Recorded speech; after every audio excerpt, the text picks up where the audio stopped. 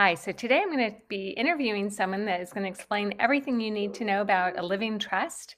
She helps people every day create them. And if you live in California and you own property, you really need to have one. So let's get started and let's talk with Carolyn Grayber. So Carolyn, thanks for being here with us, Carolyn Grayber. Why don't you just start out by telling us a little bit about your background and what you do for a living? Okay, well, I fell into the legal business by accident, not by choice. Oh, They say sometimes things like that work out, really well. exactly. Yeah. And I've been doing this for, I'm going to say 30 plus years because I Wow. had my training in law firms. And where I really started from the corp where I started, that is at Paramount.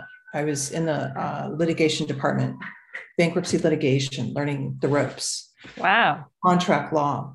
So those skills helped jump me to downtown to where the bigger law firms are to learn litigation, having that background. So it was just going from Paramount Studios as a paralegal trainee, jumping to downtown law firms and learning much, much more in depth with litigation. Oh, wow. Yeah. So That's awesome. And so then that led you to doing your own business, I take it? it did. An attorney said to me one day, which worked out perfectly. I had a young son at the time, and he said, "You know what? You'd be perfect doing this on your own as a paralegal."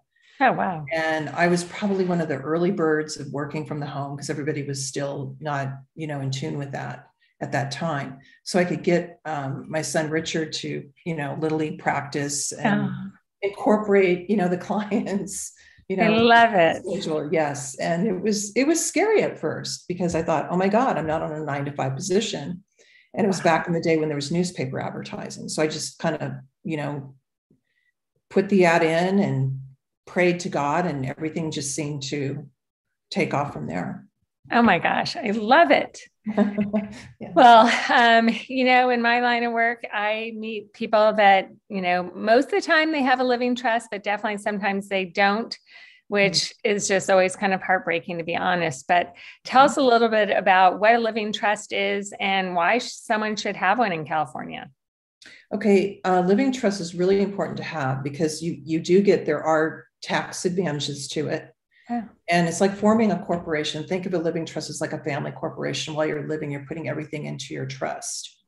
And that way it protects. And of course, the classic line is it protects you from probate, if there's like a death in the family. And I have my own living trust and I have reasons for it because it protects me from certain situations. It's like setting up a corporation if you want the tax advantages. Think of it as a separate entity, if that makes sense.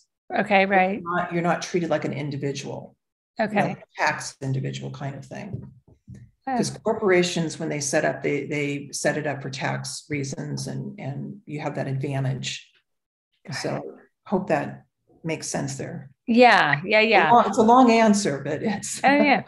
I've always sort of thought about in my head too, is like a warehouse. So it's like a separate thing that I put everything of value into it. It's like if I own a house, cars, different bank accounts, stock portfolios, everything. So it's sort of like if my house had the fire, really everything is all protected over in the warehouse or something. I don't know if that makes sense either, but you're saying it from like a corporation, same thing. It's like a separate thing that protects anything of value, basically.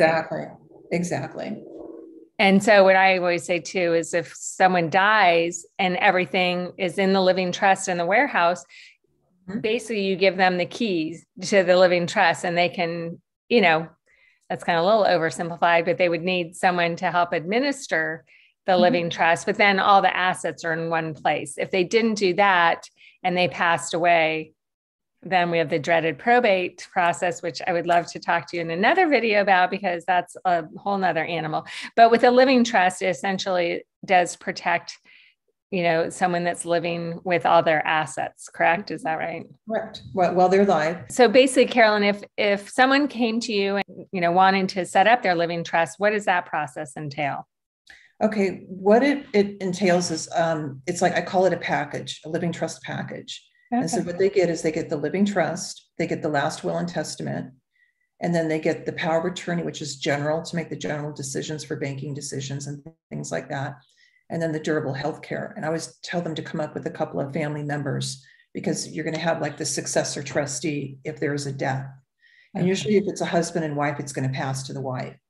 It's like in my mother's situation, I did their trust and, it passed over to my mother. Biggest mistakes that people do make is that they forget to put in, like, let's say if there's a savings account, they forget to put that into the living trust. That means that savings account has to be probated.